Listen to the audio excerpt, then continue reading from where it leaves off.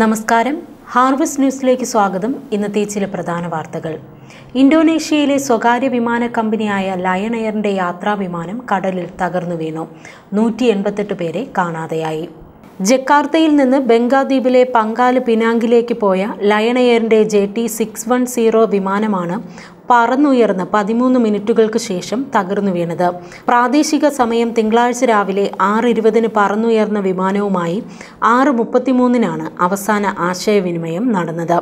2 ശിശുക്കളും 1 കുട്ടിയുമടക്കം 181 യാത്രക്കാരും 2 പൈലറ്റുമാരുമടക്കം 7 ജീവനക്കാരുമാണ് വിമാനത്തിലുണ്ടായിരുന്നത്.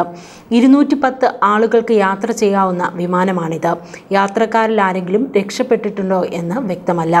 തിരച്ചിൽ തുടരുകയാണ്. കേരളത്തിലെ 4 സ്വകാര്യ മെഡിക്കൽ കോളേജുകളുടെ പ്രവേശനാനുമതി സുപ്രീം കോടതി റദ്ദാക്കി. ഈ വർഷം പ്രവേശനത്തിന് അനുമതി നൽകരുതെന്ന മെഡിക്കൽ കൗൺസിലിന്റെ അപ്പീല് അനുവദിച്ചുകൊണ്ടാണ് ജസ്റ്റിസ് അരുൺ മിശ്ര അധ്യക്ഷനായ ബെഞ്ച് പ്രവേശനം റദ്ദാക്കി ഉത്തരവിട്ടത്. അൽ Azhar medical college, Thodupuzha TM medical college, Wayanad PK Das medical college, Palakkad SR medical college, Thiruvananthapuram എന്നിവിടങ്ങളിലെ പ്രവേശനമാണ് കോടതി റദ്ദാക്കിയത്. 550 സീറ്റുകളിലെ പ്രവേശനാനുമതിയാണ് റദ്ദായത്. 4 കോളേജുകൾക്കും ചട്ടപ്രകാരമുള്ള അടിസ്ഥാന സൗകര്യമില്ലെന്ന് ചൂണ്ടിക്കാട്ടി മെഡിക്കൽ കൗൺസിൽ ഓഫ് ഇന്ത്യ 4 കോളേജുകൾക്ക് നേരെ പ്രവേശനാനുമതി നിഷേധിച്ചിരുന്നു. എന്നാൽ കോളേജുകൾ ഹൈക്കോടതിയെ സമീപിച്ച് പ്രശ്നത്തിന് അനുകൂലമായ വിധി സമ്പാദിച്ചു.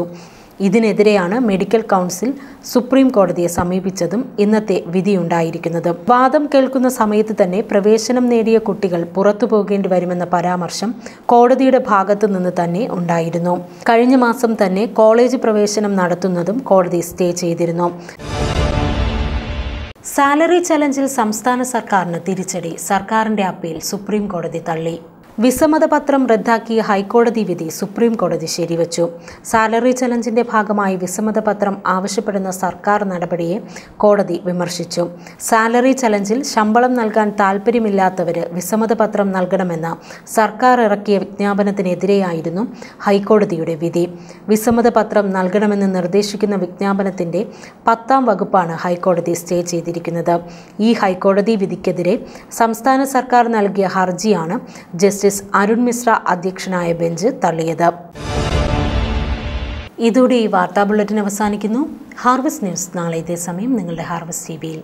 നമസ്കാരം.